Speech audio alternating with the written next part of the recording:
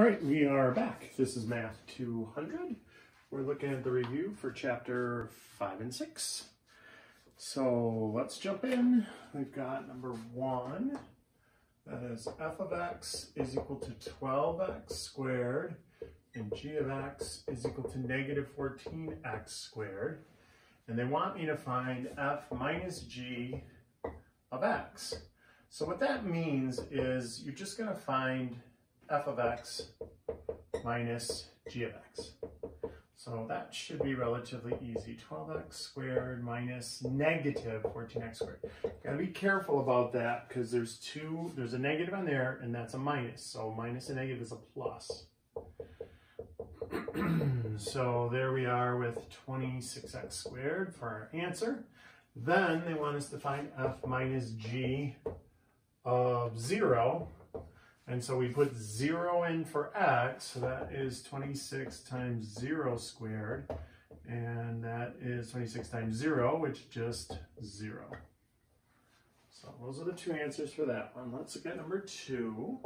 Simplify 15r cubed plus 10r squared s, that's in parentheses, plus negative 5rs squared minus 9s to the third. Is that to the third? Yep. And that's also in parentheses. And then minus, now this is the one we have to kind of focus on, negative 12r squared s plus 6rs squared. I'm kind of out of room there. And so that negative, we're gonna distribute that. So that's gonna be plus 12r squared s and minus 6rs squared. And so that's gonna come into play. So here, we're gonna write them in order. So I'm gonna drop the parentheses on these and I'm gonna put like terms next to each other. So we have, oh, I think that's supposed to be in, I have on the key an X, that's supposed to be an R, shoot. I'll make sure to change that. So 15R cubed, and then plus 10R squared S, plus 12R squared S, minus 5RS squared, minus 6rs squared minus 9s cubed. Okay, so these are like terms. We can put those together, we can put those together.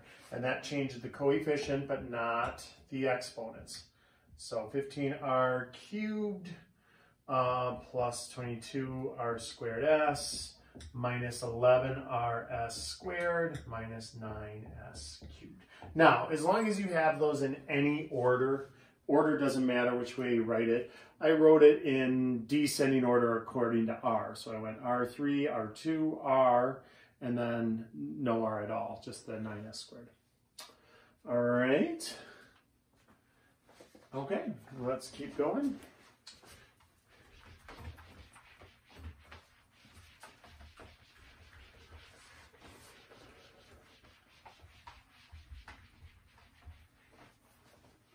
So now we do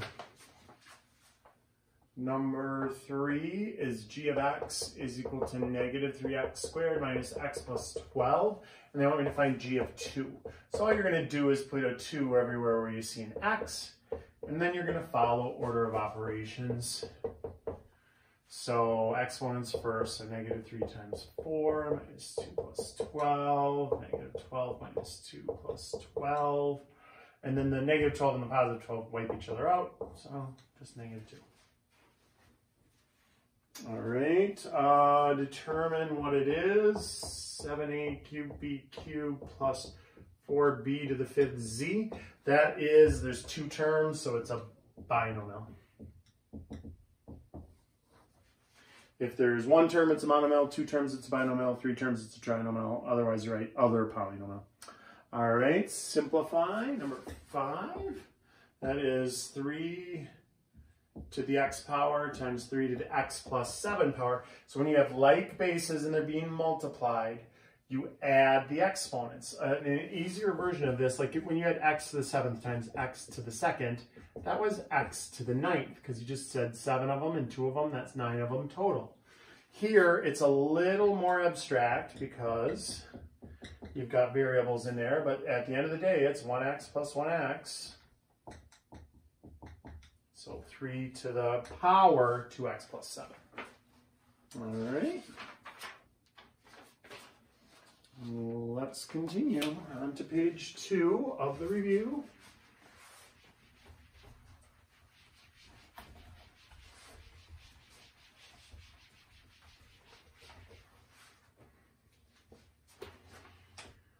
So we have 10 to the 4th power over 10 to the 12th power. This is a little tricky because they're kind of, it's a little confusing because you see the 4 and the 12 and you want to go, oh, reduce the fraction, so it's 1/3. But don't, because that's not how we do this. This is like bases, so we cancel those. There's like 4 10s on the top and 12 10s on the bottom. They cancel 1 for 1, so there's 8 left on the bottom. So this is like 1 over 10 to the 12 minus 4, which is 1 over 10 to the 8th power. And they don't want you to actually put down the really tiny decimal. It says enter your answer with a positive exponent. So they wanted an exponential form with an exponent, okay? You could have done it this way too. If you look at how the book is going to explain it, it's going to go like this. Like bases being divided, so we subtract, and then they're going to have 10 to the negative 8. And then remember, negative exponents just changes the position in the fraction. So it goes from the numerator to the denominator, and like the price of shipping is the negative power, kind of. All right, cool. Number 7, we got 2pq squared, quantity squared, times 7p to the 5th q, quantity cubed. Now the tricky part here is remembering that the numbers and the variables without an exponent on it actually have 1s. So I put a 1 there, a 1 there, a 1 there, and a 1 there. And when you have a power raised to a power, you multiply. So we have 2 squared p squared q to the 4th times 7 cubed. That's going to be pretty big. P to the 15th, q to the 3rd. So usually everybody nails the 15th power and the 4th power, but a lot of people forget that you have to, every one of those powers has to be multiplied by 3. Because remember, this means, it translates, it's shorthand for this. That's what cubed means. So that same base times itself 3 times. So we have 7 times 7 times 7. We have 5, 10, 15 of them. We have 1, 2, 3, q to the 3rd. Okay? So now we do the 4 and we do the 7 to the 3rd. So that ends up being 1,372. And we tally up the p's. That's p to the 17th. And we tally up the q's, that's 4 and 3 more, so 7 of them. All right. Lovely, lovely. Let's do the next one. Is a little harder still because we've got a negative coefficient. And so now we have to be careful with those negatives. So when they throw a negative 10x squared y4 to the 3rd power at us, it's like this, negative 10 in parentheses to the 1st, x squared y4, all raised to the 3rd. And so now we have negative 10 to the 3rd power, x to the 6th, y to the 12th. So negative times a negative times a negative is a negative 1,000 x6 y12. So had that been an even, if that would have been to the 4th power instead of the 3rd power, then this would be 10,000, but it would be positive instead of negative. All right. Oh, number 9's quick, right? A to the negative 9, that's just 1 over a to the 9th power. A negative exponent means you don't change the sign, you change the position in the fraction. So if it's in the numerator, it gets shipped to the denominator, and then you make it positive. Like the price of shipping is the negative sign, okay? Let's see. at number 10, we got 6.5 times 10 to the negative 10 times 4 times 10 to the 9th. So these are in scientific notation right now. You could just take them out of scientific notation and type that into your calculator and multiply it out. That's fine. I don't think that's what they really wanted you to do. I think what they wanted you to do is take and kind of rearrange it so it's a little easier. You're probably still going to use your calculator. So these are like bases. So I can add those exponents. So negative 10 plus 9 and 6.5 times 4 is 26. And so then we got 26 times 10 to the negative 1. Well, that, remember, moves it down. So we end up with 26 over 10 to the first, which is just 2.6. So that's how we ended up with that. Now, if you didn't want to do it that way, you could have put in 0.00000 with 9 zeros and a 6.5, and then times 4, and then add 9 zeros, and then hit enter, and it'll kick out 2.6. Be careful, you keep track of the zeros though, if you're going to use technology like that, all right? 11 is convert 3.158 times 10 to the negative 5th to just a standard decimal form. And so what that negative power means is we take this decimal and we move it 5 places. It doesn't mean add 5 zeros in this case. It's 1 and then 2, 3, 4, 5. So we're going to actually add 2, 3, 4 zeros, right? 1, 2, 3, 4 zeros, and then a 3. And don't forget the 158. Lots of students are so focused about this decimal being shipped from there to there 5 places that they forget about the rest of the number. Don't forget about the rest of the number. All right? A very common error. Okay, so now we're kind of shifting into the multiplying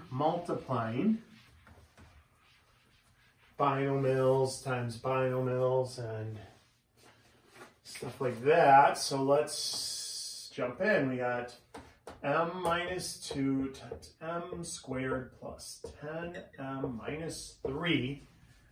And so we're going to do the distributive property 1, 2, 3 times.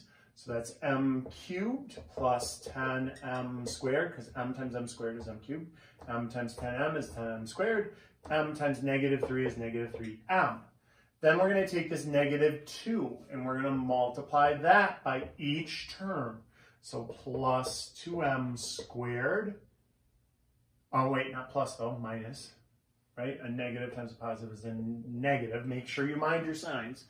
Negative times a positive is a negative again, 20m. And a negative times a negative, there's our positive, 6. And now we combine up like terms. So again, we could rearrange them. So we have m squared, 2m squared, minus 3m, minus 20m, plus 6. We put those together, we put those together. We get m cubed plus 8m squared minus 23m plus 6. And that's our answer. All right, a 3rd degree polynomial with 4 terms. Let's look at 13.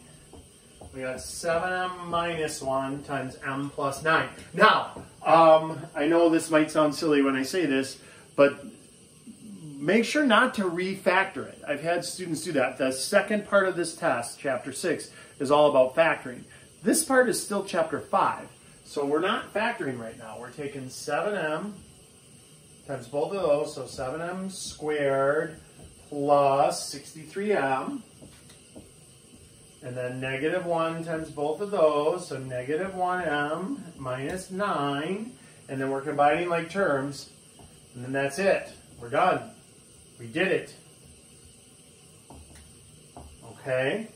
I've had students get to this point, and then they look at that and go, oh, I know how to take that apart. I'll take 7 times negative 9, and I'll make a list of suspects, and I'll factor it by grouping, do the AC method. Ooh, don't do that. Don't do that. We will be factoring, but this isn't a factoring problem. So really pay attention. When they say multiply, you end up with this trinomial, and that's where you're done. Don't go back and try to take it back apart. When you do take it back apart, it'll end up right back to where you started. But it'll take you a lot of time, and I want you to not miss out on that. Okay, so now we are looking at number 14, where we're multiplying -1/7 s to the 4th times 5/8 r to the 10th s to the 3rd. So our favorite thing, fractions, right? The F word. So let's rearrange it. -1/7 times 5/8, and then times s to the 4th times s to the 3rd times r to the 10th. So I just rearranged it. All I did was I put the fractions right next to each other, and then the s's right next to each other, and then there was an r. I just tacked it on the end. All right, so now remember how we multiply fractions. Numerator times numerator, denominator times denominator, and then see if you can reduce. So -5 over 56, so we can't reduce that. So that just stays that. And then S7, sorry, my S's, I try to put the little lines on it so you know it's not a 5, but then it kind of looks like the 17th power, so I've been taking it off at the top. And then times r to the 10th. So there we are. And then 15 is a combination of 13 and 14. It is distributive property twice, or FOIL. If you are more comfortable calling it FOIL, that's fine. But it's first, outer, inner, last, or just like the distributive property twice. So 3y times 3y is 9y squared. 3y times 2/5 x, remember that's over 1, so that is 6 plus 3 times 2 is 6, 1 times 5 is 5, 6/5, and we'll just call it xy. Then it is, again, top times top, bottom times bottom, right? -6/5 xy. And then numerator times numerator, -4, denominator times denominator, 25, x times x, x squared. And now, since these were conjugates, remember conjugates, 1 minus and 1 plus, these middle terms, positive 6/5 xy, negative 6/5 xy, those actually cancel when you add them together. And we end up with a difference of squares with fractions. All right. Okay, let's look and see what we are for time. 17. Yeah. Here, we'll do number 16 and 17. And that'll be about halfway through.